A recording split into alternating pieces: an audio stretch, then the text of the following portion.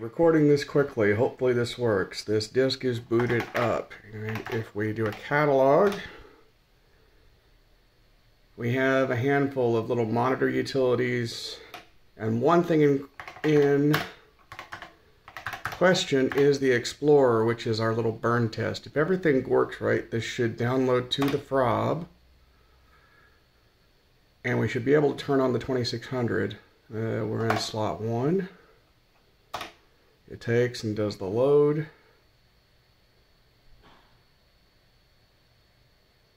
Okay, now we have over here, this is the slug, the umbilicus here that's going back to the back of the Apple II into the Frob card that's in slot 1 here. That's providing the ROM emulation. We'll take and turn on my little 6 switcher. And oh my God, we've got data. Let's hit return. Get a moment while it figures itself out. And oh shit, look at that.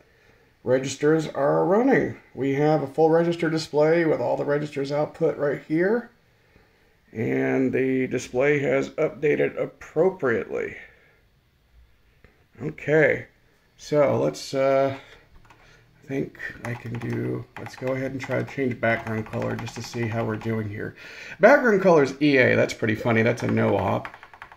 But, you know, let's just change that to say, I'll put 2-3 here. Oop, and it works. Okay, so we updated the color register ROM here, and wow, it actually worked. So that's cool. All right, AA. Okay, so we are doing bidirectional communication with the development system, and it's working. So hey, this Frob is working for the first time in 40 some odd years. Expect some videos soon, a very in-depth video on how this thing is actually used here. So see ya.